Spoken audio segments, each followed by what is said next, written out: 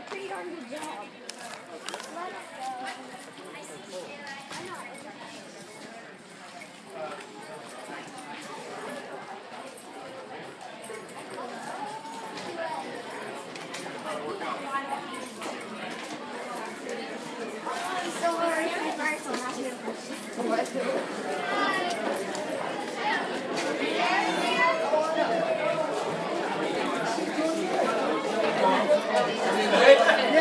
Swimming, everything was good?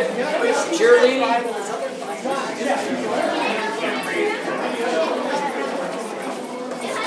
It's like, yeah, like this. You think this academic is good?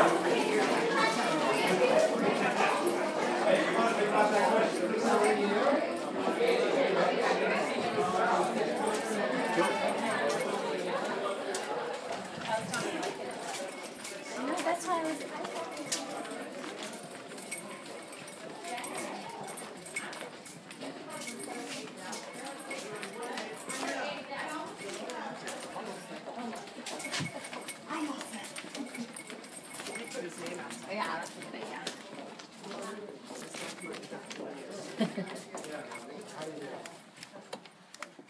Right. Is he going to do it this year? I don't think so. He's got swim and he's got band and he's got How are you? cross, Good. How are you? Lois and I think he's volleyball booked. also. Yeah, I think he's booked. Yeah, That's great. George saved me the other day. Yeah. Did he tell you?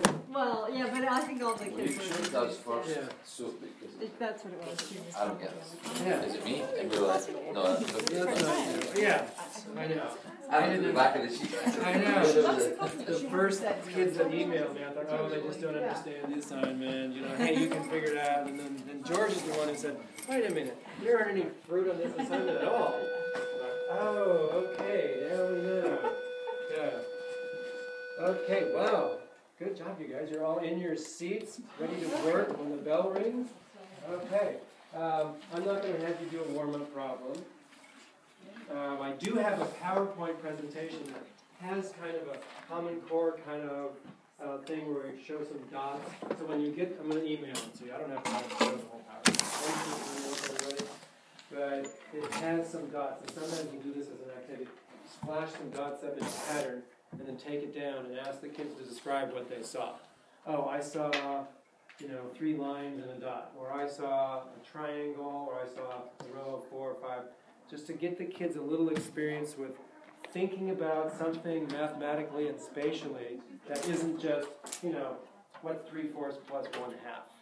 So Common Core, whatever you think of Common Core, I happen to think that a lot of it is really good. That it's really, the way they're asking us to teach kids pushes them in the right direction. It pushes them to think about things other than just memorizing a formula. Gosh, when I started teaching, I've been here 4 years. Before that, I was a little bit in Walnut Creek, but I haven't been a teacher my whole career. I started out with Dilbert. I was at PG&E instead of at Pac Bell, but same kind of thing. I worked in a cubicle. Then I worked for the city of Pleasanton, and then I was fortunate enough to have a break of quite a few years where I stayed home and took care of the kids. Our son and our daughter, we just sent her off to college in Montana just before school started. That was exciting. But I gradually got into the classroom, volunteering, then substituting, then being a PE teacher, and then becoming a math teacher. So I've been here for 4 years. And, the point I was going to make, Common Core, when I started out doing my student teaching and working in Walnut Creek, every class was the same. Here's the class. You come in. All right, everybody sit down. You got a warm-up problem up there. Do your warm-up. Okay, we're going to go over the homework. Here are the answers. Any questions? Okay, great. Today's concept is blah, blah, blah, blah. Here's how you do a sample problem. Try this problem. Here are 3 problems. This is how you do it. Okay, do that problem. All right, got it? Let's try another one. Okay, try some more. Okay, good job, guys. Now, here's your homework for tonight. Start working on it out of the book. My daughter went through middle school, 3 years of middle school. She never once worked with a partner. Now, this was at a good school. This was at Walnut Creek Intermediate School, which is, it's like this school. That was before Common Core. They never worked in partners. We weren't doing group work. We weren't doing difficult inquiry, challenging problems like we ask kids to do now. Now we're doing group work, partner work, hard problems, figure it out, talk to your partners, talk to other people, communicate, write about stuff. Common Core requires us to do that. It's a lot harder to teach this way. We have to have a lot more stuff prepared, but it's so much worth it. That didn't sound right. I'm a math teacher. But it's so worth it because the kids start thinking instead of just memorizing. And I've seen this.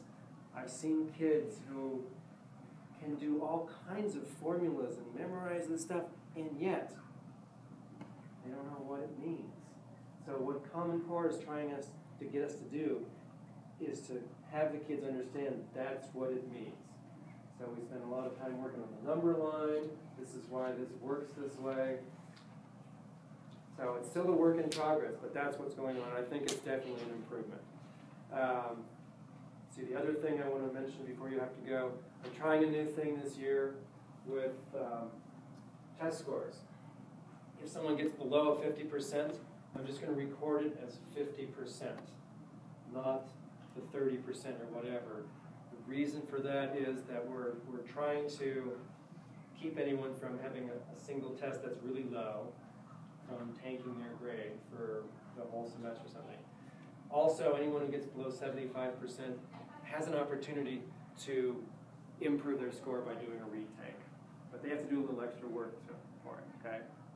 I haven't put any posters up yet because I'm going to put the first ones up tomorrow, and those are going to be errors are gifts, and we learn more from fixing mistakes than we do from just doing things right the first time. I try to emphasize that. Kids who had me last year are probably going to be tired of hearing it, but it's true. There's neurological research that shows the brain grows more and works more when you're fixing a mistake than you are just doing something that you already know. Let's see, other things. Did I mention cross country? Okay, if I'm doing cross country, anybody has a kid who likes to run or wants to do cross country, Tuesdays and Thursdays, we're going to start next week. Have them come out. I would love to have them. We don't work really hard. It's just kind of fun. They have 2 meets. It's only 1 mile that they have to run. See, I told you about myself. Wow, did I get all that done? I'll send you the PowerPoint. If you have any questions on the PowerPoint, please let me know. I'm here before school almost every day. I get here by 7:30, almost always by 7:30. And I'm here after school almost every day too. And you got a free tutor right here. And I don't charge $90 an hour. Kids just come by. Sometimes it's just ask a simple question. So you guys are 5th period, so I see them right before lunch. So right after class, hey, guess what? I can help them at lunchtime if they're interested. It's amazing how many kids don't want to take me up on that offer. But just remind them, okay? Oh, I can't. No, I don't know. I can't go see Mr. Sherwood. Oh, really? Really? What are you doing right after 5th period? Oh, okay. Yeah, I'll be here. So have them stick around. What's the TED event thing? Oh, so that was the talk. That guy talking about the mindset. Did I not show you guys that? No. Oh, that's what I forgot. Let's watch this. What do you think is the key to achieving our goals, our success? Some people suggest things like hard work, focus, persistence. But research shows these are all byproducts of something else, something much more powerful that we can all develop. It is this very special something that really is critical to success, and is what I'm here to discuss with you today. Okay, so Someone who has achieved great success is I showed your kids the first 5 minutes of this video, I think on the 2nd or 3rd day of school. The point here is, he said, hard work, effort, and that are byproducts of something else. Hard work isn't really going to make you long-term successful unless you have a mindset, which they call a growth mindset, which says, I can learn anything if I really want to, and I really try.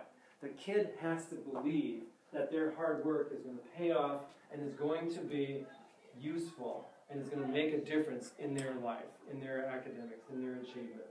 So I would ask of you guys, if you could please, just help them if they're ever struggling. Help them keep that mindset, that growth mindset that, yeah, you can do this. You may not be a super duper A student, or if you are an A student, you may not be the top one in the whole school, but you can do better.